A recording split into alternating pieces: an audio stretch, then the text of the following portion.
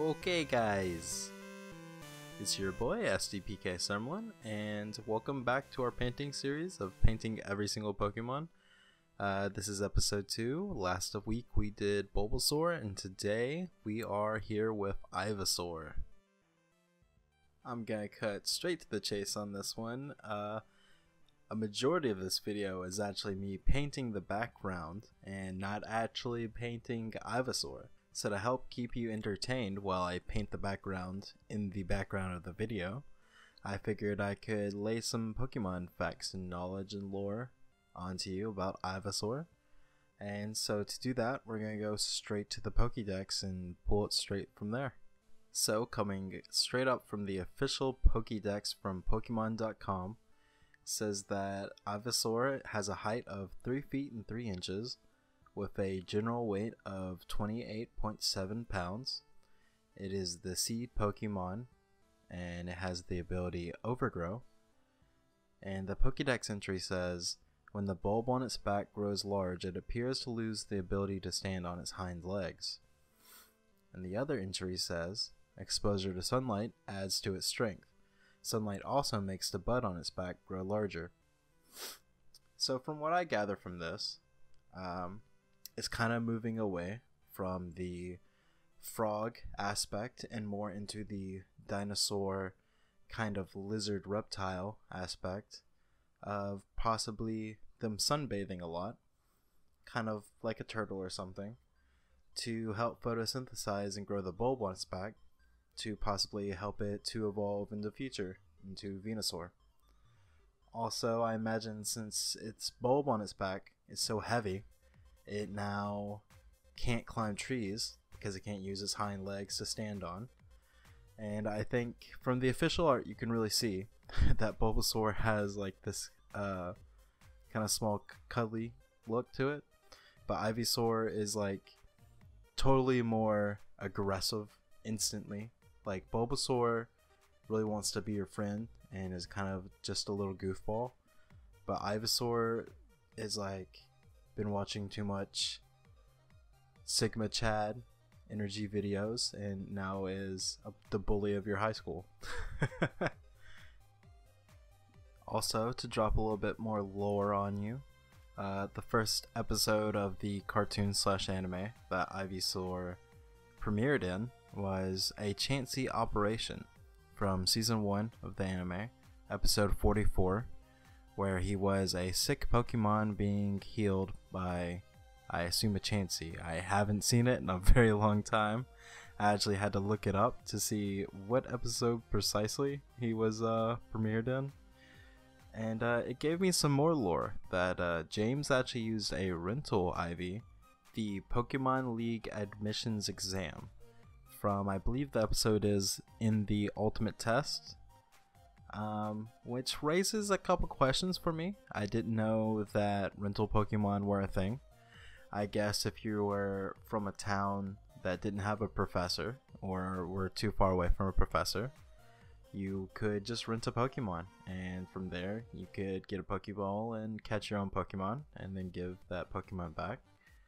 And now that I think about it, I do remember somewhere either in games or the anime seeing rental Pokemon or hearing them mentioned.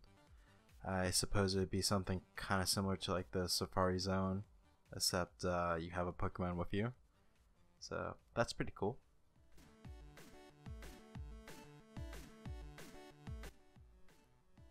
So to talk about the painting a little bit, I've been focusing a lot on the backgrounds for these past couple paintings. For the whole project series, I was focusing so far on these backgrounds, and I'm not sure if that's something that I want to continue with. I was thinking about the story for this evolution chain more so than the actual Pokemon for that painting, you know? So like in the first painting I did, Bulbasaur's were kind of just like hanging out, and I wanted to have a nice painting that you could have on its own where you could see, oh, this is a nice painting, not just a nice Pokemon painting. And I really tried to embrace that here in this painting by kind of giving it distinct plane changes. The background is very distinct from the middle ground, and the middle ground is somewhat distinguishable from the foreground, whatnot. And you know, you have different things going on in each plane. Majority of the Pokemon do wind up on the foreground, but in the midground I really wanted to focus on painting trees, individual trees. In the last painting I did trees, but they were more so clumped together, and I noticed that people, when they saw the painting, they had a hard time understanding that those were trees, and a lot of people thought they were rocks or like a cliffside. So I really wanted to let people know that this is a forested jungle kind of grassland next to the river, and instead of just somewhere with a bunch of rocks. Anyways, I assume if you've made it this far into the video, you like what you're seeing. So if you do, then maybe think about hitting that like button, subscribing, and commenting. I have a prompt for you if you want to comment something down below. I'd love to know what you think the ideal environment for an Ivysaur is.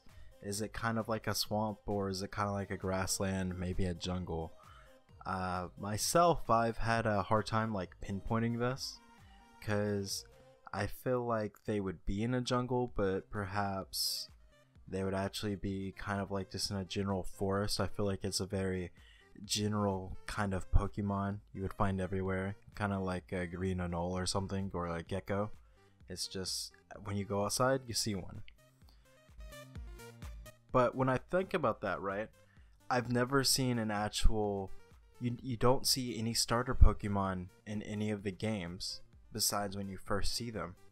So how common are these Pokemon? Are they actually endangered? Maybe let me know what you think about that in the comments below. I think about these things a lot. It's kind of weird, right?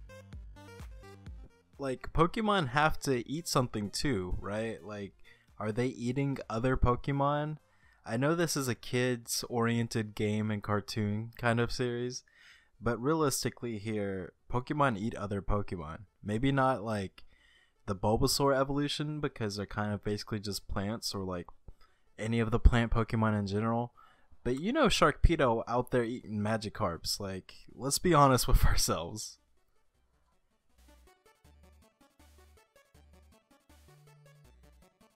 Anyway guys, I really appreciate y'all watching this video, and I love you guys. I'm gonna leave it here. Coming up soon, we got the money and glamour shot, so stick around for that. And peace out. I'll see you guys in the next video, hopefully in a week. I hope it doesn't take me longer than a week. I'm trying to get these done on a weekly schedule, but you know, life kind of comes in the way most of the time. Hopefully I'll get 52 paintings of Pokemon done in a year, and yeah, your support will mean a lot in helping me continue this journey. So peace out, love y'all, thanks for watching.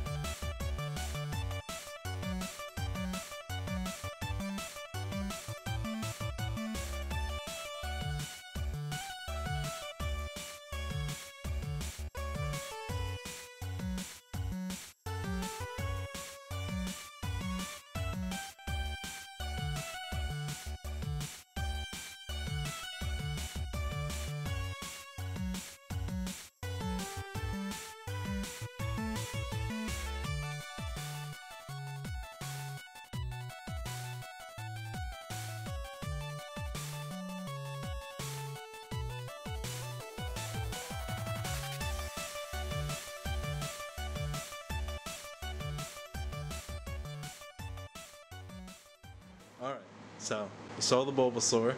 Yeah, the Bulbasaur was awesome. Yeah. You have the Bulbasaur on you? I do because I want to show you something. Oh. Grab the first one. The front one? Yeah. Or this one? That one. This one? Yeah. Okay. That is Ivysaur. Oh, yes. I see the water over here. That's awesome. I remember the water in the Bulbasaurs.